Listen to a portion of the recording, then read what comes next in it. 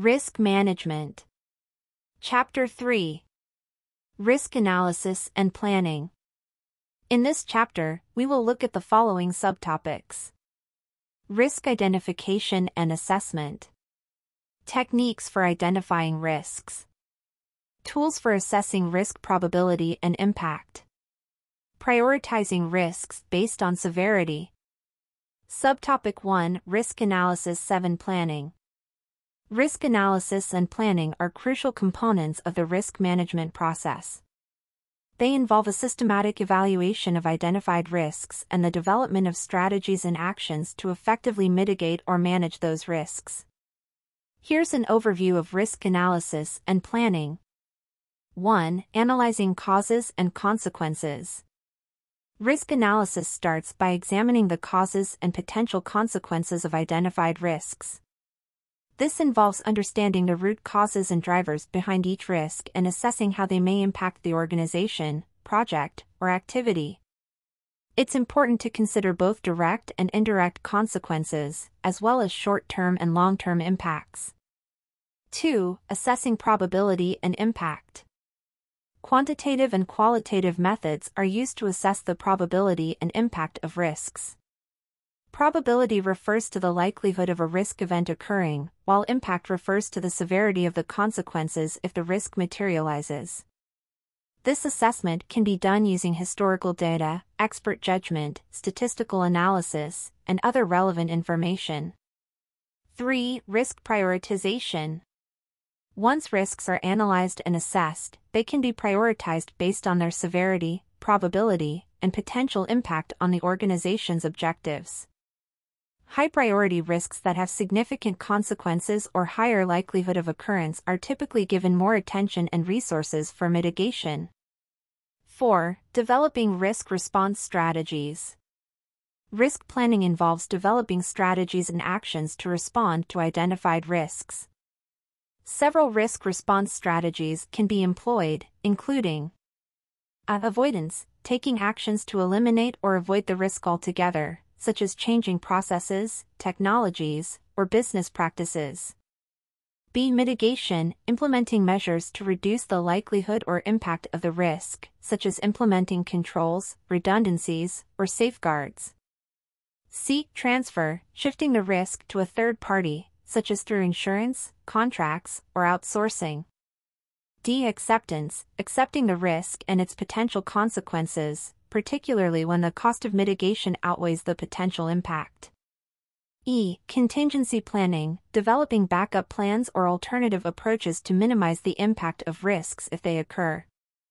5. Allocating resources.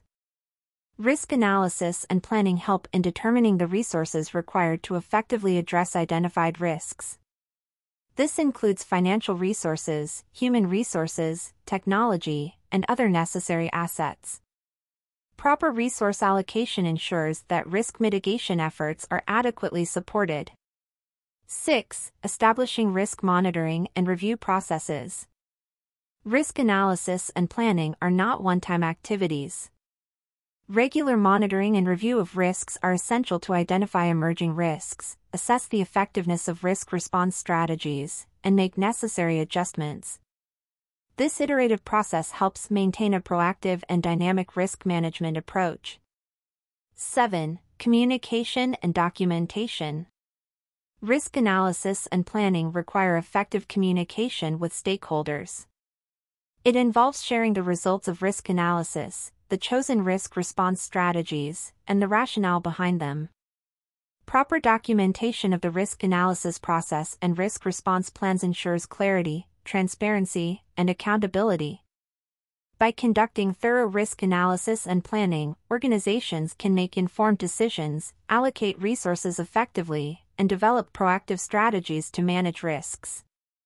It allows them to reduce uncertainties, enhance resilience, and improve the likelihood of achieving their objectives while minimizing potential negative impacts. Subtopic 2: Analyzing causes and potential consequences of risks. Analyzing the causes and potential consequences of risks is a critical step in the risk management process. It involves understanding the underlying factors that contribute to the occurrence of risks and evaluating the potential impacts they may have on an organization, project, or activity. Here are the key steps involved in analyzing causes and consequences of risks. 1. Identify root causes. Start by identifying the root causes or drivers that lead to the occurrence of each risk. This requires a thorough examination of the factors that contribute to the risk event. Root causes can be related to internal processes, external factors, human factors, technology, regulatory changes, market conditions, or other relevant aspects. 2. Consider contributing factors. Besides the root causes, it's important to consider the contributing factors that amplify or facilitate the occurrence of risks. These factors may include organizational weaknesses, lack of controls or safeguards, inadequate training or resources, dependencies on external entities, or any other elements that increase the likelihood or impact of the risk. 3. Evaluate interdependencies. Assess the potential interdependencies between different risks and their causes. Risks can be interconnected, meaning that the occurrence of one risk can trigger or exacerbate other risks. Understanding these interdependencies helps in developing comprehensive risk management strategies and addressing multiple risks collectively. 4. Assess potential consequences. Analyze the potential consequences or impacts of the identified risks. This involves considering both direct and indirect consequences across various dimensions, such as financial, operational, reputational, legal, environmental, or safety. Assess the short-term and long-term effects of each risk event to understand the full extent of its potential impact on the organization. 5. Quantify and qualify consequences. Where possible, quantify the potential consequences of risks in terms of financial impact, time delays, customer satisfaction, or other measurable metrics. This helps in making informed decisions and prioritizing risks based on their severity. For consequences that cannot be easily quantified, qualitative assessments can be made to understand their significance and potential implications. 6. Consider probability. While analyzing consequences, it's crucial to consider the likelihood or probability of each risk event occurring. Assess the probability based on historical data, expert judgment, statistical analysis, or industry benchmarks. Understanding the likelihood helps in assessing the overall risk exposure and prioritizing risks accordingly. 7. Document findings. Document the analysis of causes and consequences for each identified risk.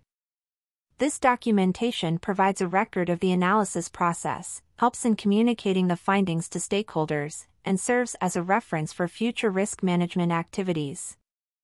By analyzing the causes and potential consequences of risks, organizations gain a deeper understanding of the factors contributing to risks and their potential impacts.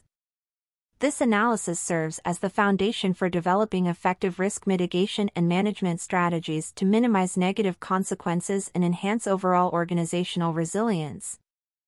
Subtopic 3: Developing risk response strategies, avoidance, mitigation, transfer, acceptance. When developing risk response strategies, organizations have several options to choose from, including avoidance, mitigation, transfer, and acceptance. These strategies help organizations effectively manage and respond to identified risks. Here's an explanation of each strategy. Strategy number 1. Avoidance. Avoidance involves taking actions to eliminate or avoid the risk altogether. This strategy is applicable when the potential consequences of the risk are severe, and the organization decides that it's best to steer clear of the risk entirely. Avoidance can be achieved by altering processes, technologies, business practices, or even the scope of a project. By eliminating the risk, organizations minimize the need for further risk management efforts related to that specific risk. Strategy number 2. Mitigation. Mitigation focuses on reducing the likelihood or impact of a risk. This strategy aims to minimize the potential negative consequences associated with the risk. Mitigation measures can involve implementing controls, safeguards, redundancies, or process improvements. It may also include training employees, enhancing security measures, or developing backup plans. The goal is to proactively address the risk and reduce its potential impact on the organization. Strategy number 3. Transfer. Transfer involves shifting the risk to a third party. This strategy is commonly used in situations where the organization does not have the capability or resources to manage the risk internally. Transferring the risk typically involves purchasing insurance policies, entering into contracts that allocate the risk to another party, or outsourcing certain activities to external vendors. By transferring the risk, organizations shift the responsibility for managing and bearing the consequences of the risk to another entity. Strategy number 4. Acceptance. Acceptance is a strategy where the organization acknowledges the risk and its potential consequences but chooses not to take specific actions to mitigate or transfer it. This strategy is suitable when the potential impact is low, the cost of mitigation outweighs the benefit, or the risk falls within acceptable tolerance levels. Acceptance may also be a deliberate choice when the organization decides to allocate resources to higher priority risks instead. However, acceptance does not mean ignoring the risk entirely. It involves monitoring the risk and being prepared to respond if it materializes.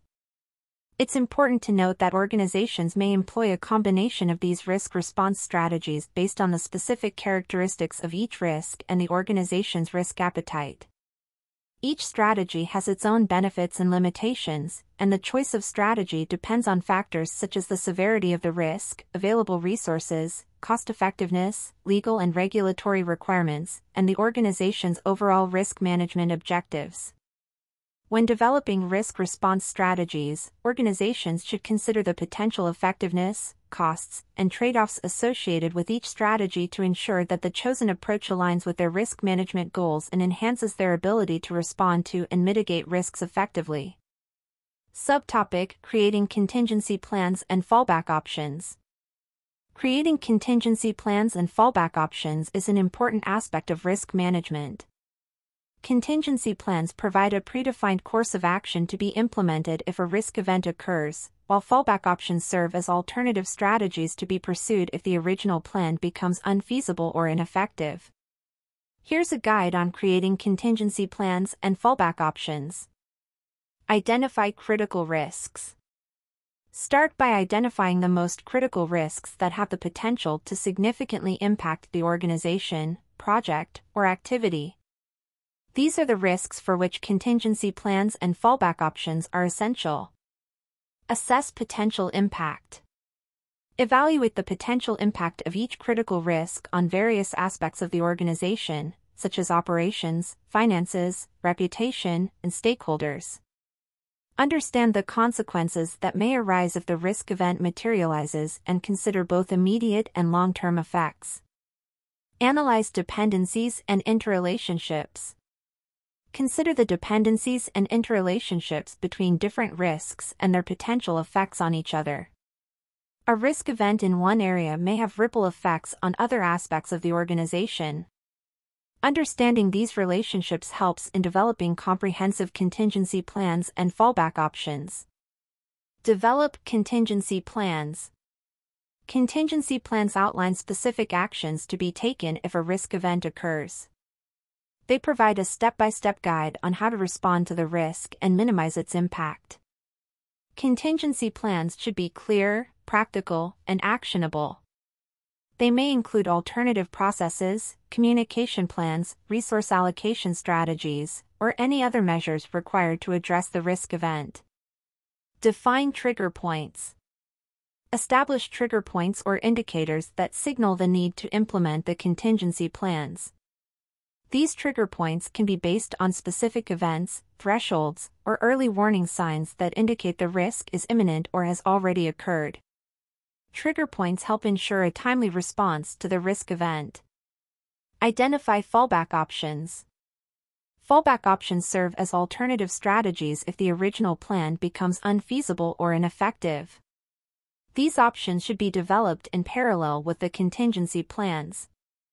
Fallback options may involve alternative approaches, resources, technologies, or partnerships that can be pursued if the primary plan fails to achieve the desired outcome. Test and refine. Continually test and refine the contingency plans and fallback options through simulations, tabletop exercises, or real-life scenarios. This helps identify any gaps or weaknesses in the plans and allows for necessary adjustments and improvements. Regular testing ensures that the plans are up to date and can be implemented effectively when needed. Communicate and train. Ensure that the contingency plans and fallback options are effectively communicated to all relevant stakeholders. Provide training and awareness programs to key personnel involved in implementing the plans. Clear communication and understanding of the plans enhance the organization's ability to respond effectively to risk events. Remember, contingency plans and fallback options should be regularly reviewed and updated to reflect changes in the risk landscape, organizational objectives, or operating conditions.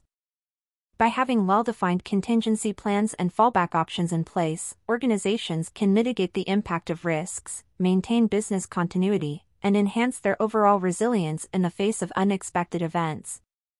Join us in the next video, discussing Chapter 4 on risk monitoring and communication.